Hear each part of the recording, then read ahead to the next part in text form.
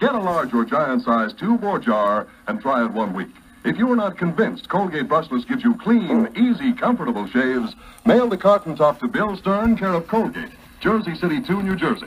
We'll see that you get $1 quick. Buy Colgate Brushless Shaving Cream tomorrow. And now, pinch hitting for Bill Stern. Here is the famous movie star, Ronald Reagan, speaking from St. John's Hospital in California.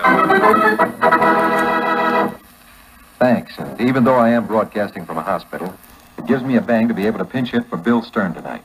To be able to try to spin those wonderful sports stories from his fascinating sports book. You know, I used to be a sports announcer myself. That's why the first story I'm going to tell tonight is about another sports announcer.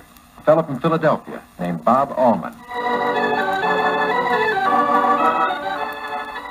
One day when Bob was a youngster, he was playing with a bunch of kids in the freight yards in his hometown, Frankfort, Pennsylvania.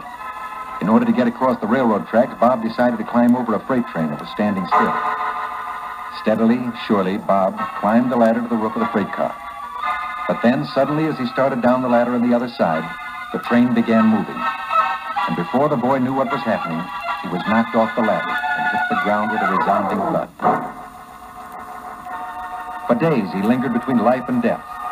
But then one day, Bob opened his eyes, and the doctor, looking down at him, said, "This boy's going to live. He'll be all right." Any other boy who'd been in such an accident might give up sports, but not Bob Allman. As he grew older, he went in for swimming, if only to make him forget the injury he'd suffered when he fell off the freight train.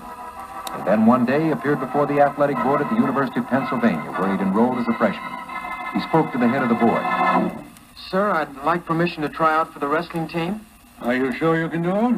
Sir, I want to give it a try. Don't you think I deserve a chance? Of course you do.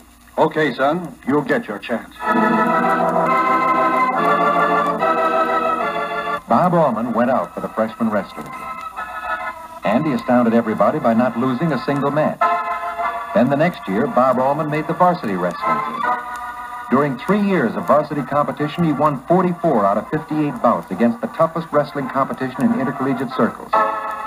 When Bob Allman graduated from the University of Pennsylvania, he was recognized as one of the greatest wrestlers in the history of the college.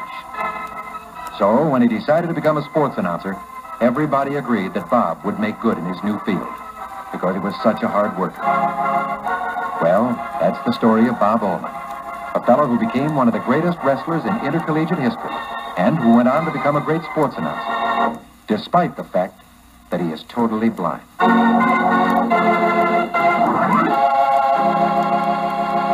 Ladies and gentlemen, Ronald Reagan is broadcasting from a hospital in California, where he's recovering from a broken leg.